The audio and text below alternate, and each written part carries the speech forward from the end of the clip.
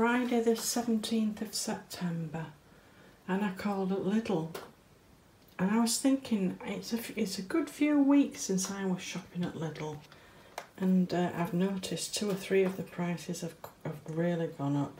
Do you remember that soap that I got, 4 bars of soap there, own brand soap that I got for 69p? I noticed that was £1.09 now.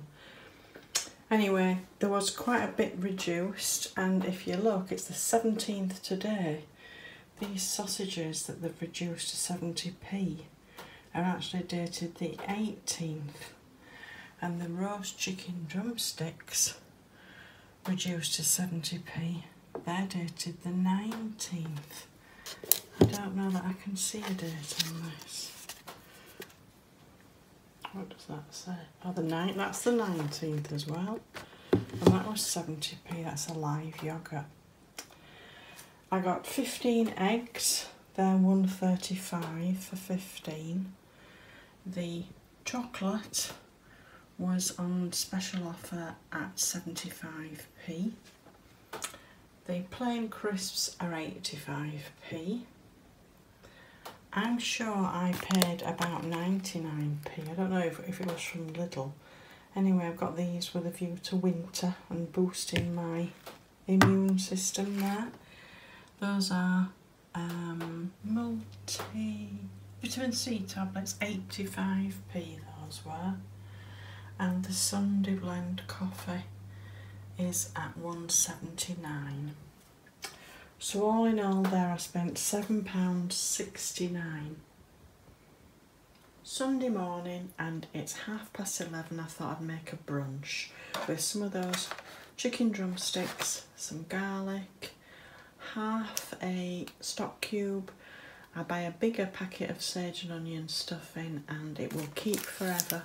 Well, not forever, but for months. If you, it's just sealed with an elastic band, is that? And some apple. Bring you back when I've done it. I only needed 1 chicken drumstick, and look at all that meat from the other 4. And of course I've got the bones. This reminds me of going to York, where you see those roast beef, roast pork and roast turkey places, where you can get a sandwich. I think the last time I bought one it was nearly £4. Love going for a look round York on a Sunday.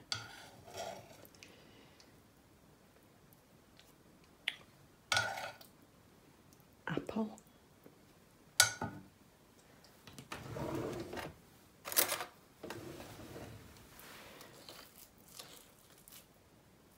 And some seasoning. We'll pop it on the top, I think.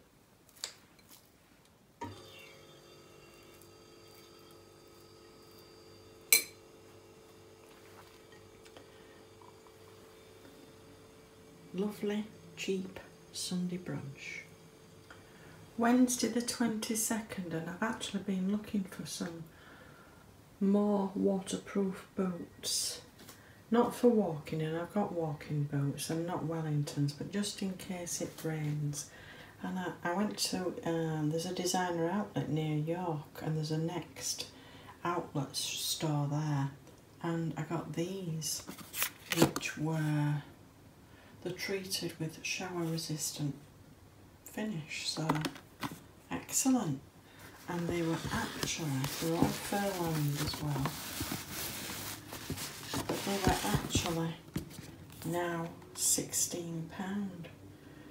So I paid £16 for these. And when I got to the till, it actually said, you know, you can ask how much they originally were.